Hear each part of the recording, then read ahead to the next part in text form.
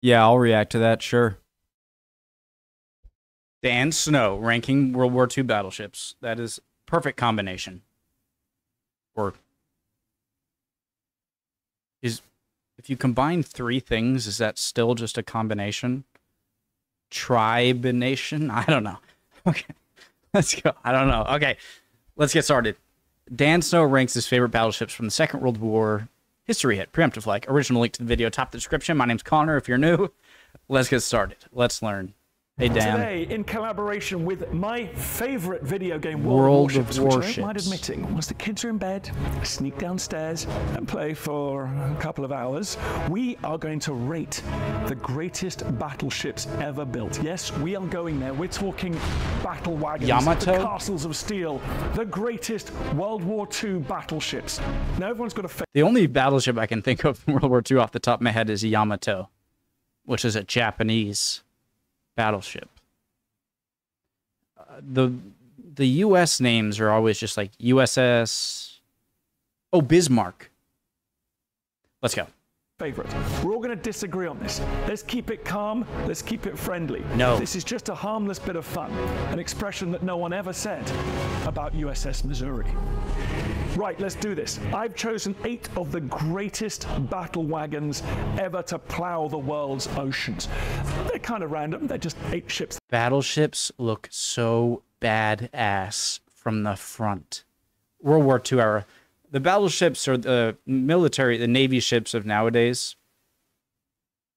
They're more sophisticated. A lot of them use rockets rather than just big guns. And so it makes sense, but Ever to man, that looks so intimidating. plow the world's oceans. They're kind of random. They're just 8 ships that I've got a particular connection with. And I've made up 3 categories, and I'll be rating them best to worst. Firepower. First of all, the most obvious category, specifications. They're kind of paper strength, so speed, armament, weighted broadside, all that kind of stuff. Secondly, their contribution to world history. Just what role do they play in the war? How important were they? And lastly, I'm just going to go with the gut, fear factor. How awesome are these ships? Yamato. And I'm going to lay them out on this beautiful, high-tech tier list. You recognize this. D for the worst, A for the best, but a special tier, S. Oh, you need if the you F feel tier. that any of these ships are so iconic, they need their own category. First of all, though, let's do a little bit of housekeeping. Let's talk terms here. Obviously, Was there any reasoning to putting the S? What does that stand for? Superior or something? Like whoever. I love how we all just went with it. It's like, yep, S is higher than A. that any of these ships are so iconic, they need their own category. First of all, though, let's do a little bit of housekeeping. Let's talk terms here. Obviously, ships have been involved in war for as long as there have been ships or war. But for most people, when they hear the word battleship, they think of the castles of steel that fought in the great wars of the 20th century, the First and especially the Second World War. Now, of course, there were armor-plated ships going way back. There were some in the American Ironside. Civil War. There were many through the late 19th century. Once you've watched this video, I suggest you go and check out all those amazing vessels. But for today, we're going to be focusing on the pinnacle of evolution of the big gun battleship. We're going to be looking at the giants that slugged it out during the Second World War. All of these mighty battle wagons were designed by a particular power to do a particular job, sometimes in a particular ocean or just stretch of water. So, of course, there are lots of compromises involved. I like to think sometimes of something like a triangle. You've got firepower, punch, how hard can a ship hit?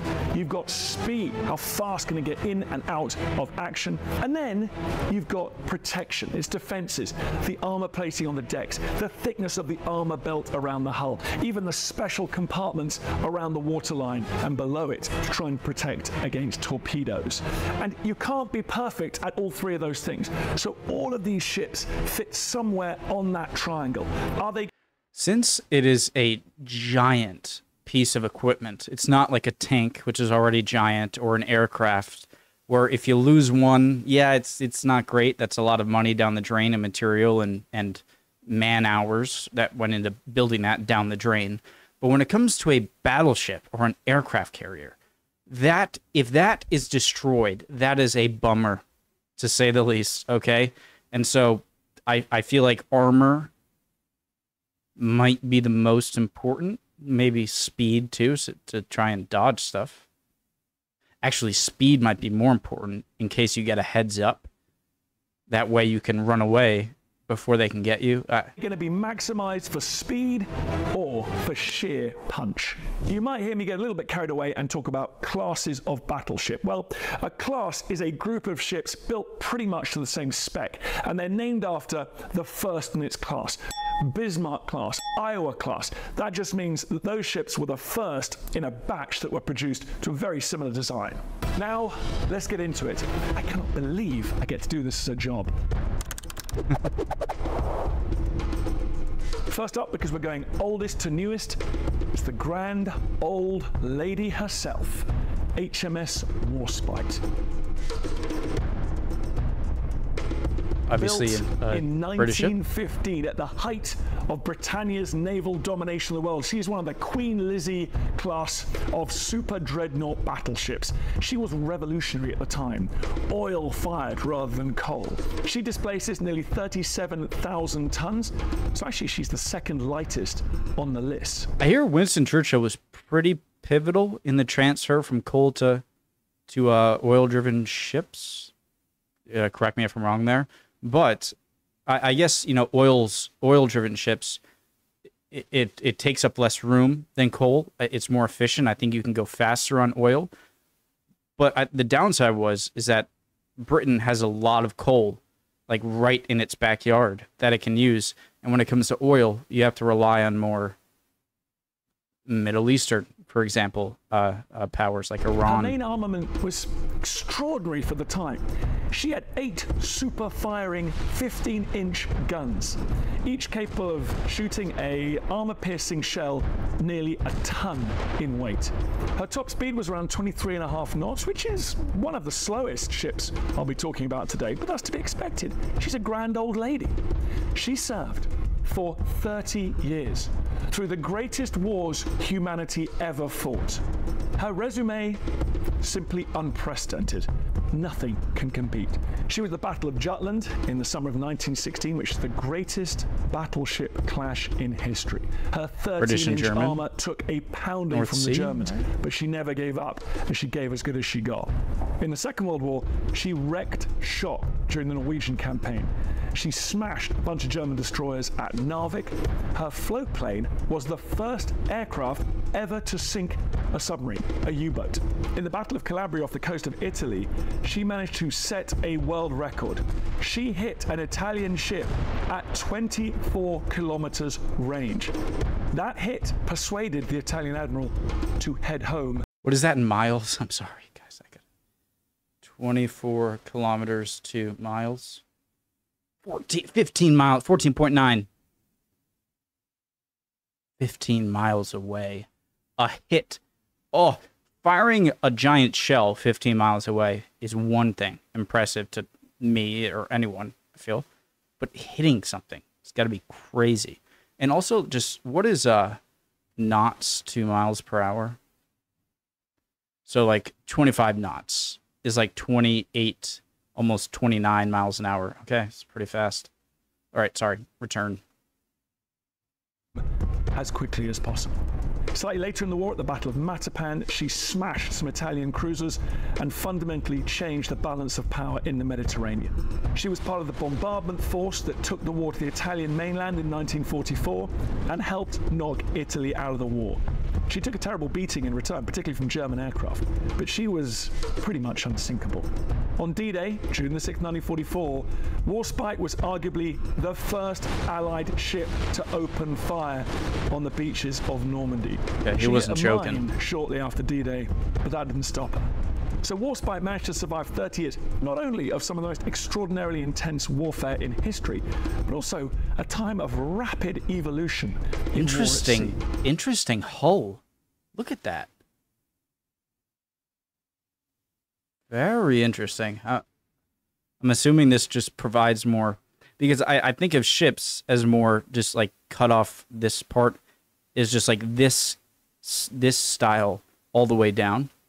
I'm assuming for buoyancy and stability reasons. That's why it's like that. So Warspite managed to survive 30 years, not only of some of the most extraordinarily intense warfare in history, but also a time of rapid evolution in war at sea. Warspite is certainly one of the greatest ships in the history of the Royal Navy, and that's saying something, if not in world history. As for fear factor, well, I think, like that Italian admiral, if you found out you're engaging Warspite, you want to think twice. As you might be able to guess, I'm a big fan of Warspite. I am British. I love the Royal Navy and its history. There are bigger ships on this list. There are ships that pack a bigger punch. Dan Snow for Prime Minister now. For King, no. Sorry, Charles. Prime Minister Dan Snow, make it happen. History. There are bigger ships on this list. There are ships that pack a bigger punch. There are faster ships, but there are few ships that can compete with the service that was rendered by HMS Warspite. Come at me, but I'm placing this in S tier. No. Okay. Okay.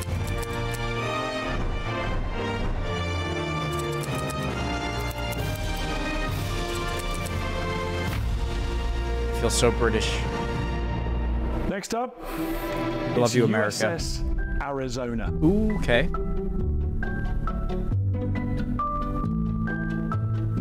It seems like U.S. ships are named after states or presidents. She was built in a hurry. She was commissioned in 1916. She was one of a slew of super dreadnought battleships built to prove that the USA was now a power on the world stage. Here we are. At the time she was built, she was regarded pretty much as the most powerful ship afloat.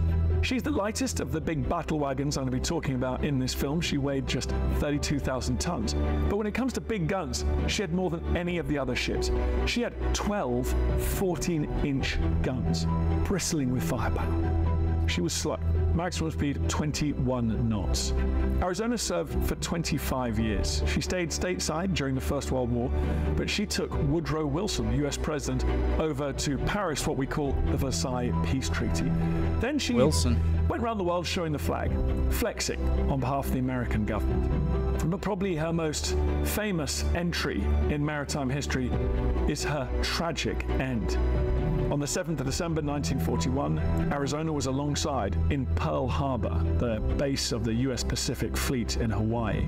A surprise attack by Japanese carrier-borne aircraft on the 7th of December destroyed Arizona after a catastrophic internal explosion. Is this the one where... She still lies on the seabed of Pearl Harbor, a monument both to that day of infamy and the men who died aboard. It's an incredibly moving place to visit even today. I've been lucky enough to be present as survivors of the Arizona who died many years later of natural causes have asked for their remains to be placed alongside their wartime comrades. My God, that makes you almost want to cry. So how to place USS Arizona? On its own, it's definitely not the most striking warship on this list.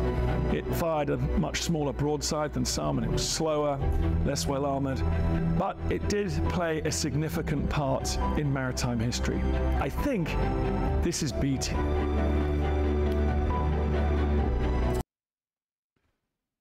How he stands ranking, you know, I think he's probably being a little nice. The fact that all it did was carry a president and then it was sunk. So historical significance, high, but in all of his other metrics, it seems kind of meh. It seems like his kind of gut feeling and historical significance metrics are balancing out the, you know, fearness, manpower, or significance of the aircraft in wartime in terms of, like, doing damage. So, okay.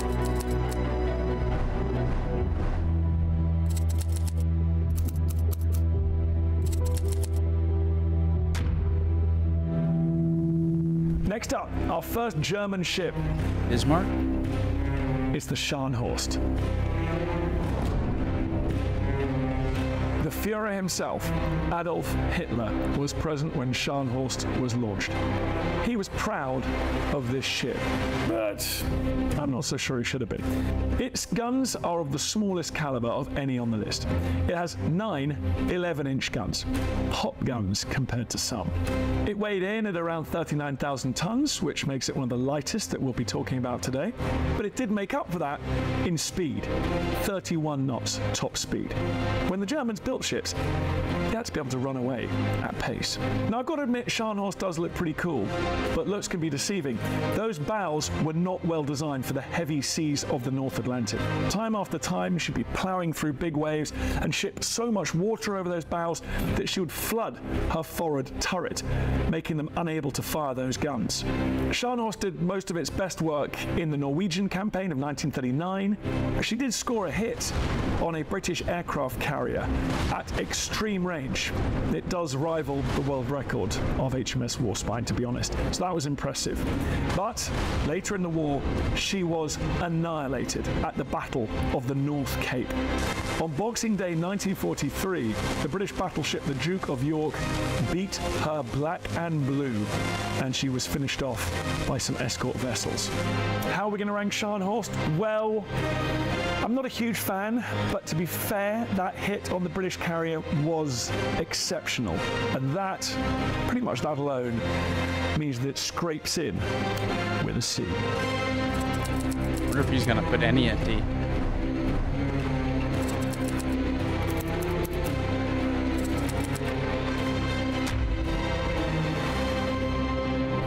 Next up, just to show how even-handed I am, I'm going to include a French ship, the Richelieu.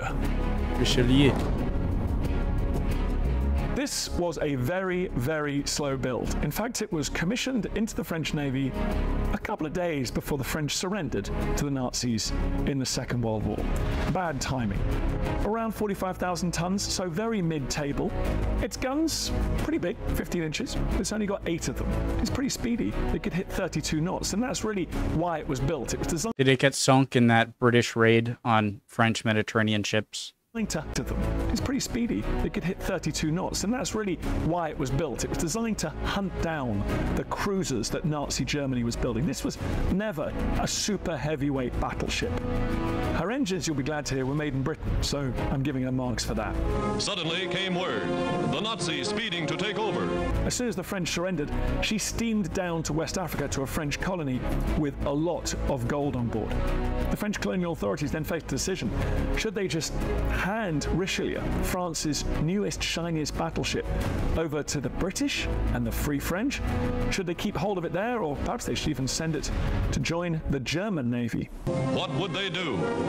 In the end, the British really helped them make that decision, and the Royal Navy paid the biggest compliment they could to the Richelieu in that they went to great efforts to sink it. Richelieu, built to take on Hitler's cruisers, ended up firing its first shots at the British Royal Navy in September 1940 at the Battle of Dakar, as the British tried to neutralize Richelieu and other vessels. Eventually the French saw sense, and Richelieu was handed over to the Allies. It went to New York for repairs. In all, it served for 27 years. It didn't go back into service in time to play a part in the Pacific War, and it was part of the ineffective French effort to bring Indochina, Vietnam, back under the French imperial wing. It's a nice looking ship. I like the layout. Yeah, it looks nice. Unconventional twin super firing turrets up forward, each with 4 15-inch guns.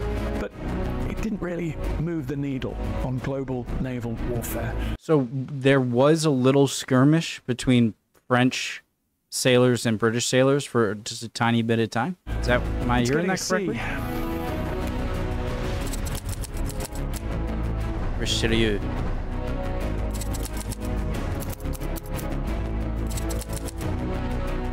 Speedy one. Next up is the one you've all been waiting for. No list of battle wagons Yamato? is complete without the legendary Bismarck. Oh dang! Oh, Bismarck, of course.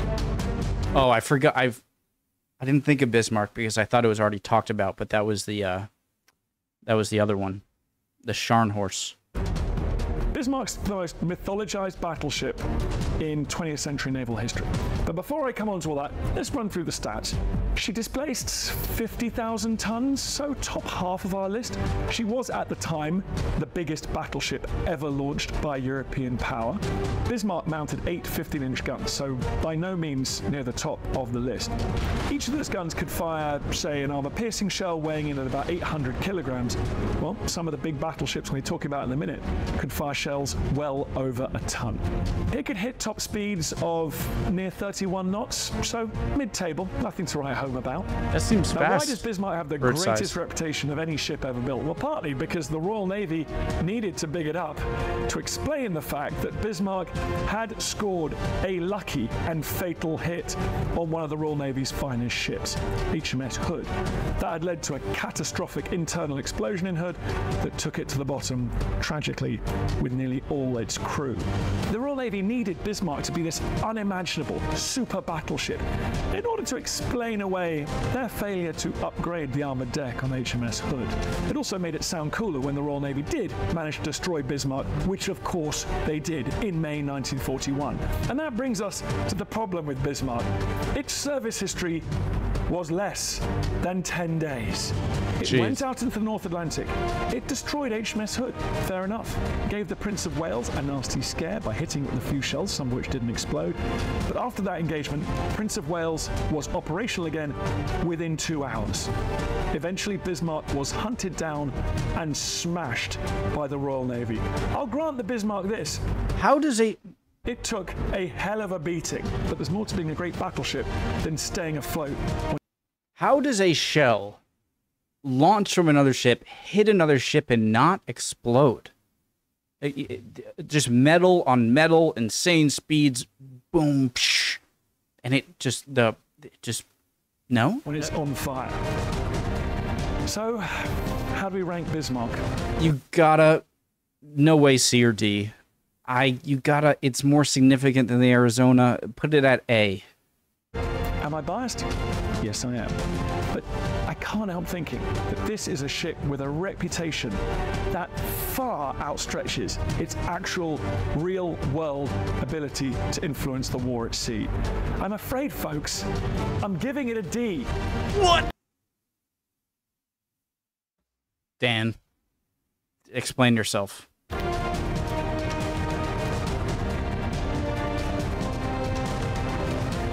I'm sorry. Dan, from an American, okay? I'm giving like it he says he loves Britain, I love America. I love Britain too, but I love America a little more, okay? D. But there's no way the USS Arizona can get a B and the Bismarck a D.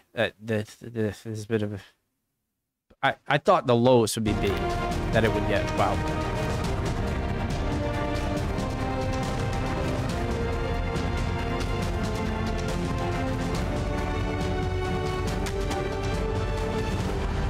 Disagree. Up next, it's the most monstrous battleship ever Yamato. built. Hey! It's the Japanese I know this one. Yamato. Big boy. You run out of superlative to describe S. Give it an S. the specifications of this behemoth. It is the heaviest ship on our list. It displaces 73,000 tons. Its main armament is mind-boggling.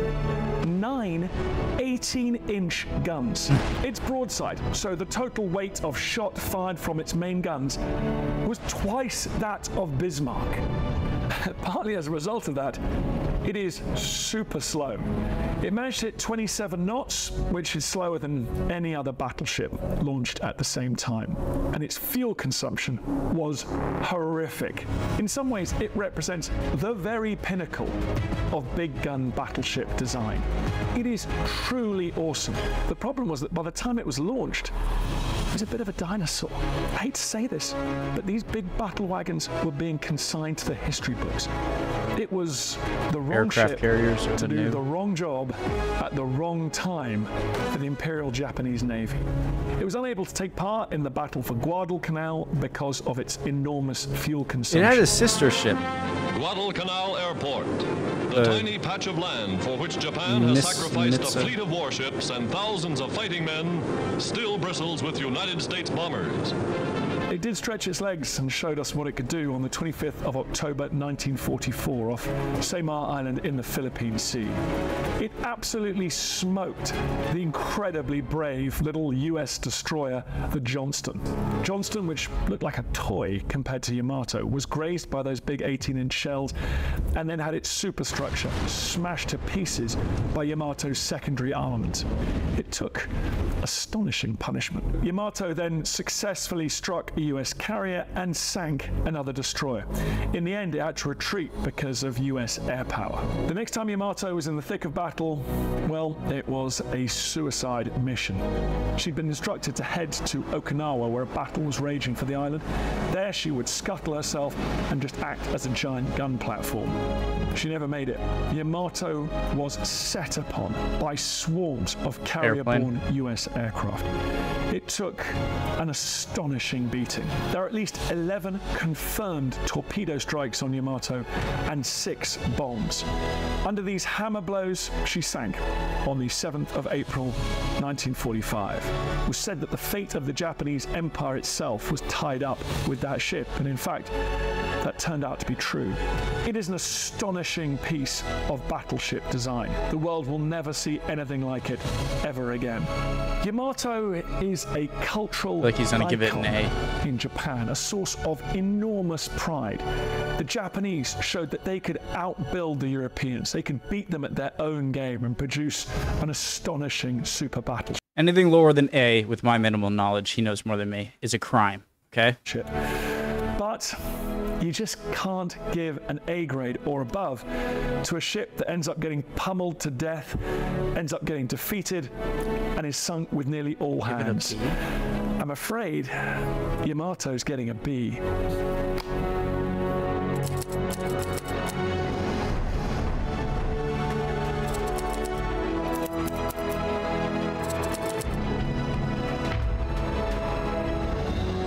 Look, as an American, it doesn't make me happy that I'm saying this, but I think the USS Arizona maybe should have been a C, seeing how something like Yamato that was feared and took down ships. I mean, it's getting a B. Okay. All right. Can't think of any other ships. That's the only one I thought of coming into this. Of course, Bismarck. I should have known. Next up, it is the awesome pinnacle of the USA's battleship fleet. It's the Iowa.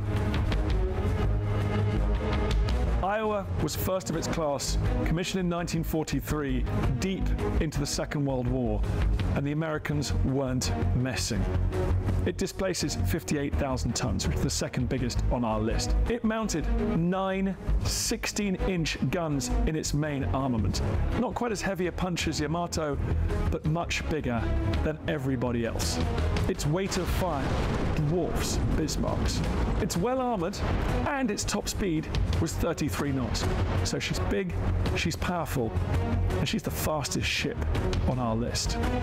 I've been on board Missouri, and they proudly point out the tiny little dent where a Japanese kamikaze aircraft smashed into it and caused very little damage. Throughout the remainder of the Pacific War, Iowa's big guns made life very, very unpleasant indeed. In fact, untenable for many Japanese defenders from the Marshall Islands to the Japanese homeland. Iowa also survived a massive typhoon with very limited damage, a typhoon that was strong enough to sink and cripple several other ships. Typhoon whips at Admiral Halsey's Third Fleet as winds ranging up to 138 miles an hour for the second time in less than 6 months. Our fleet has been caught in a typhoon, common in the China Seas. Iowa came agonizingly close to really showing what it could do in ship-on-ship actions when it almost intercepted the Japanese fleet at Leyte Gulf, but they just gave it the slip. So is a battleship more about ship-on-ship damage as in its intention, or is it more about just a mobile shore bombardment? It's probably both, but I wonder which one its main purpose is. In 1945, Iowa was present at the Japanese surrender in Tokyo Bay, flagship of one of America's greatest admirals, Bull Halsey. It went through periods of commissioning and decommissioning. It served in the Korean War, for example, and it was only finally retired in 1990.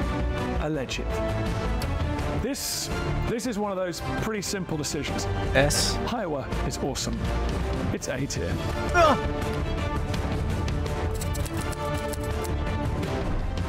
Dan.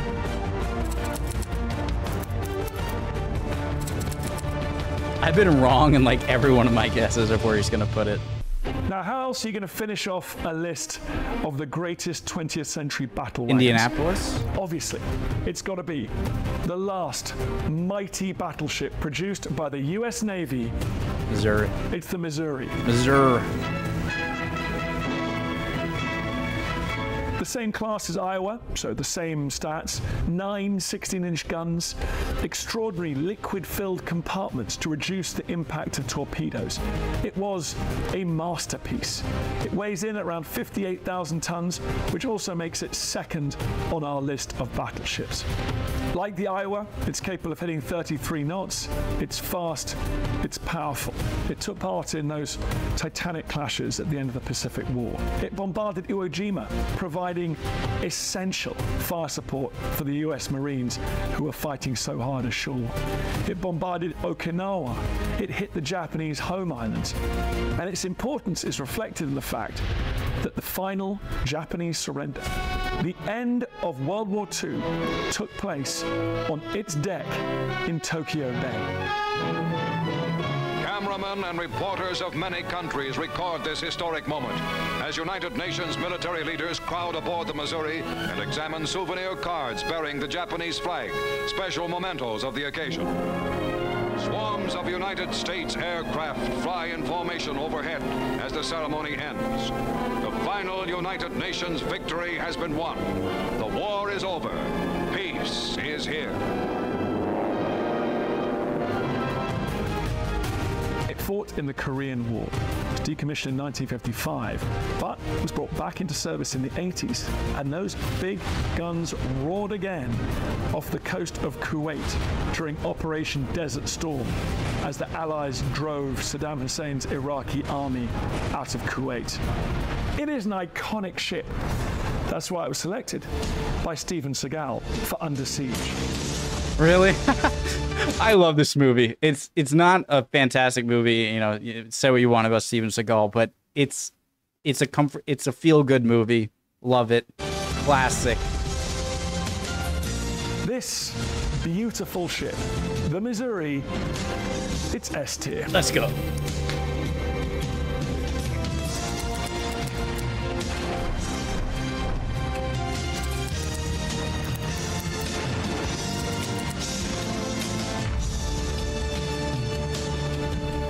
Thanks for watching, folks. I certainly enjoyed it. Hope you did too. I did. Please like and subscribe. And obviously, I'm expecting you to disagree with me, to take me on. Let us know in the comments, what do you think this list should look like? Which ships did I leave out? What was I wrong about? And if you want to join me playing the epic World of Warships, all you got to do is click the link in the description. That gets you a code to unlock some fantastic bonus content in the game. And I'll see you out there on the high seas. Loved it. Dan Snow ranking battleships, World War II stuff. 10 out of 10. S tier video. Yeah, I mean, obviously all of my opinions come with very, very little informed, but I like giving them nonetheless. Love it. Love you guys. Hope you're all doing well. Would appreciate any comments down below. Agree, disagree, anything. Any comments appreciated. And hopefully I'll see you guys next time. Bye.